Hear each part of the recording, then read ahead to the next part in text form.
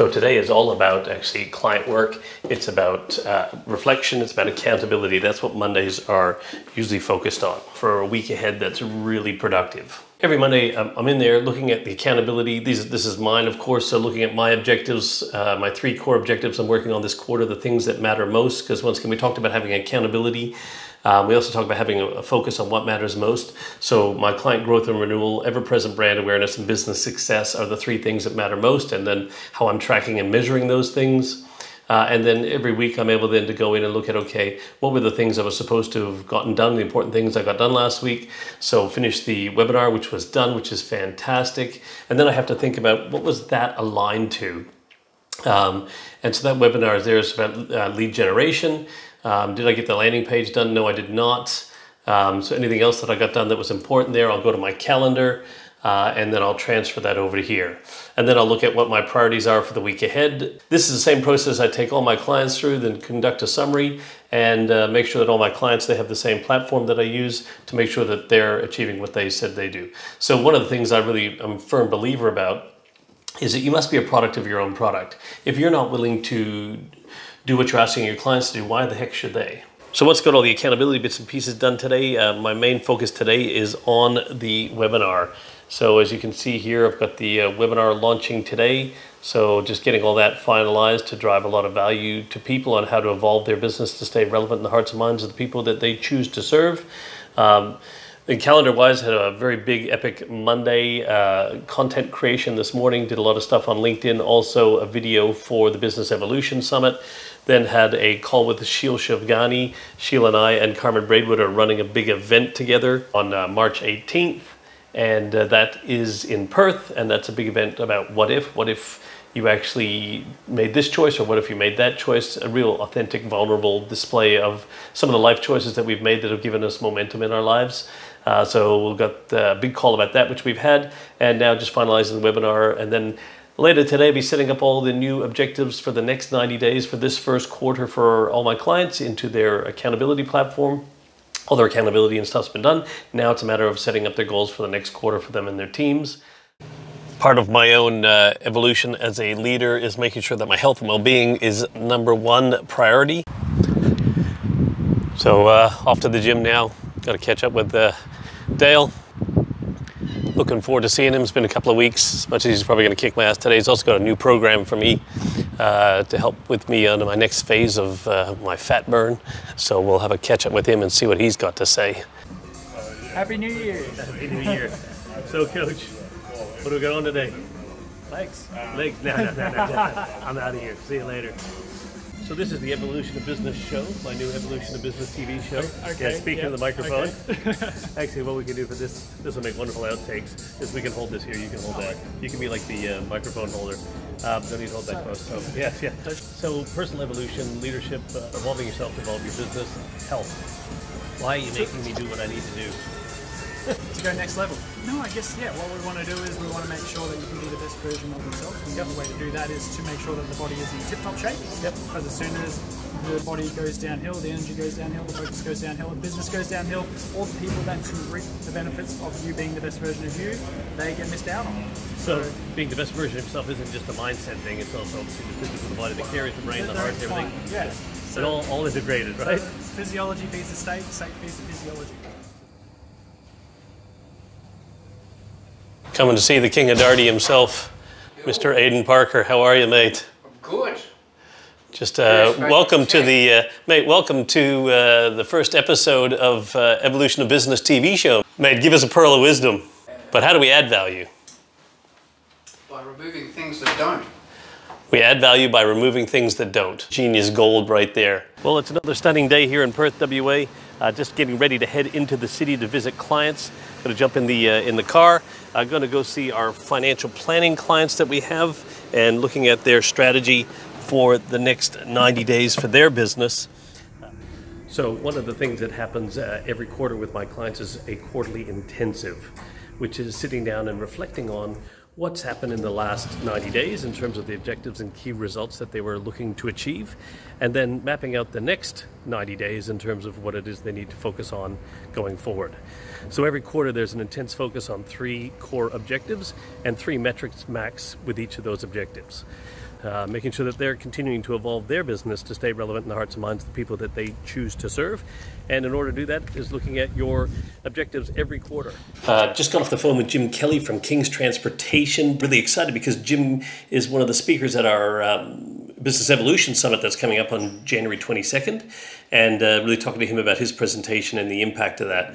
Also just got off the phone from Stuart Catanach, who's also speaking at the event, to get an update from him and let him know that we've now had 27 people register in the first 3 days of announcing the summit, and with the capacity of 30, so I'm now going to have to expand the facility that we're using to double the room space so we can open up for another 30 people, and Stuart's going to be launching a video to share about that as well. So pretty excited about the feedback and response already for the summit, and having Jim, Stuart, and also Brett Piggott from Willis Temby Insurance Brokers, another client of mine, speaking at that event as well, has obviously created some great appeal in the marketplace as we begin January 2020. I've got another call coming up in a very few minutes from Kat Matthews at Inspiring Rare Birds. I'm also a mentor for Inspiring Rare Birds, which is mentoring female entrepreneurs and business leaders, and so looking forward to seeing how I can contribute to them this year in 2020. So we're about to take that phone call, so I better get off this video so I can do that. So one of the other things that I'm involved in is I'm the ambassador for the Pacific region for the Global Company Culture Association,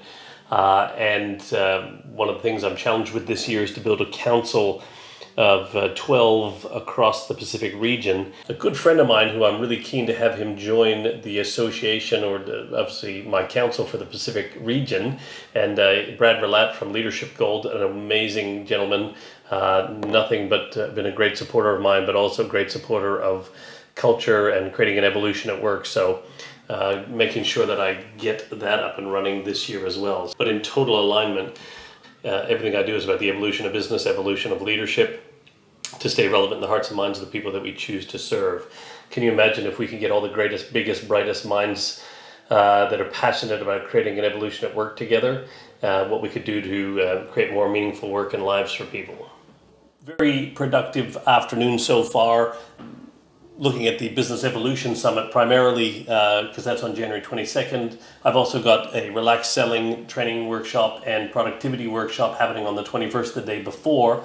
Both of those are starting to sell tickets, which is great. Also had a lot of emails that I've been responding to this afternoon in the calendar, and catching up with some clients, booked some appointments for some follow-up sessions for other clients, and booked some new sales leads appointments from people that I've done a little bit of work with in the past and supported, who've reached out to me asking me if I could do some more work to help. One of the cool things, though, that was come out of a discussion today was looking at our purpose, our values, vision, mission, etc. And in a purpose statement that the clients had been working on, they had their purpose written down, and it said, "For our clients." Now, I get it. Your purpose is the problem you're most passionate about solving in your world for those people, your customers. If your purpose doesn't serve your customers, then it's not your purpose.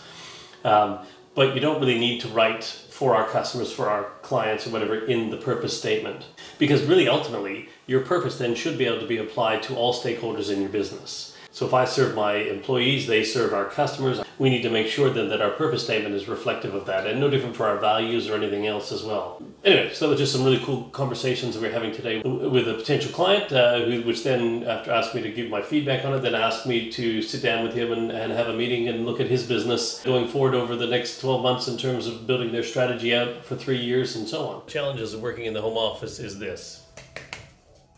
Come on, up you come. Getting my little visitor who comes to see me. Anyway, enough of distractions. Got to get back at it.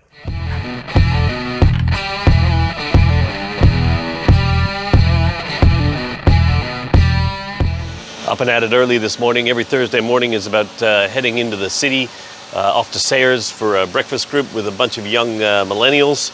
Keep me young at heart, keep this old dog young. It's really great to sit with these alchemists who are turning lead into gold. Today you look at it, 1 in 5 businesses in Australia is already run by digital savvy millennials. So sitting down and having breakfast with them every morning is a pretty cool thing. First glance would seem to make a modest difference at best. Why do small improvements accumulate into such remarkable results? And how can you replicate this approach in your own life? Just here at Edith Cowan University, do a lot of work with some of the divisions and departments here on their strategy planning.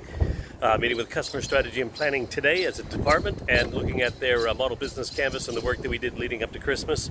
So looking forward to catching up with Caroline and the team here in the offices. So let's go in and see how they're going.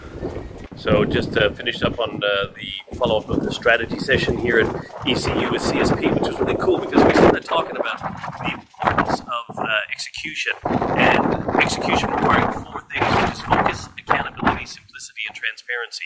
And when you build a system built on those 4 things, you get fast execution. Finished my morning routine as usual in the office, just getting ready to head out. Days like today are the ones that I love the best. Why? Because on a day like today, I'm actually going golfing at Mount Lawley Golf Club. I met up with somebody a few weeks before Christmas at a round of golf, and we've connected, and we're catching up today for another round of golf. Mark Sinclair, he does a lot of work in the customer experience, customer impact fields. I'm always a firm believer that I'm really interested in my customers' customers, and so something that I would challenge all of you on is, you know, how intimately do you understand your customers' customers? So just checking out the rest of the day and a bunch of content to create later on today. So today's a little bit of a lighter day, actually getting a bit of client work done and some content pumped out. But first, we golf. Oh mate, it's fantastic. It's what a great way to do business, eh? At the end of the day, the most important thing is to analyse results, be able to do that easily and take action as a result of it. Oh, look at that. Hit the pin. I think it almost hit the pin. So here's the result of that shot. So we offer survey templates around employee type surveys or leadership surveys or board surveys, so organisational type surveys. Mm-hmm. And you can also do customer surveys like Net Promoter Score, customer feedback. Oh, exciting. That so I guess gives for a lot me, of flexibility. In terms of really looking to create that autopoietic, elegant, self-sustaining systems for my organization, for my clients. And as I do the engagement survey, usually at least the very beginning of every engagement with every client, do an engagement survey, and then either 6 months or 12 months or annually we'll do it to check their progress and everything like that. So I'd like to be able to do that so that they can compare their results, but I'd also like to be able to start to collate the demographics, so I can say like that, executives between here and here in this type of industry, this is usually the average engagement score, and so I can start doing some benchmarking.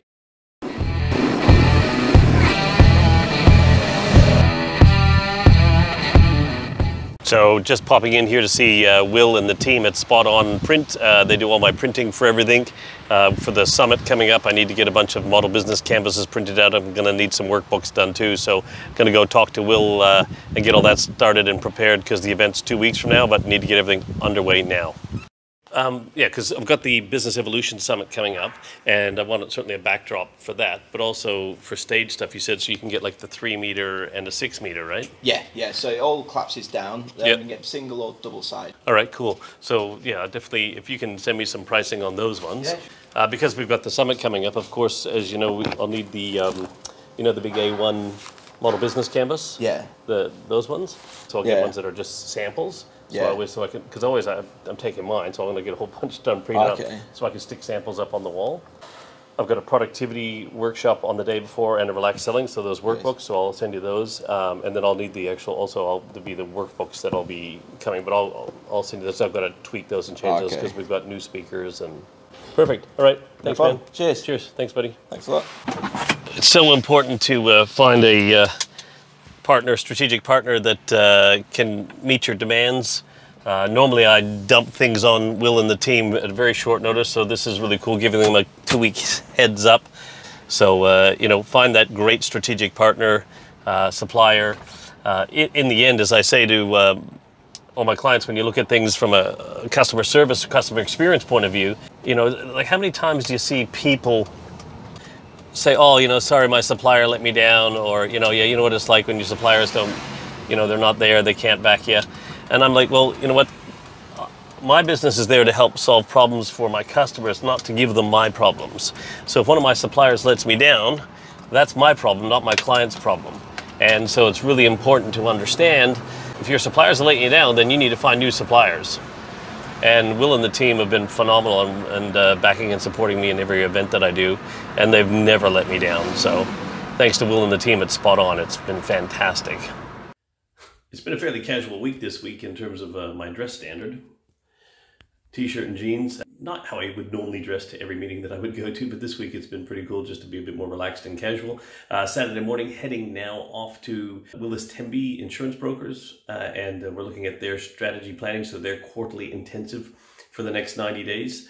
Just finishing off their strategy, and they're expanding into more of their teams through the accountability platform, so should be a pretty exciting morning, and getting ready to head out there. So got trusty backpack, let's go.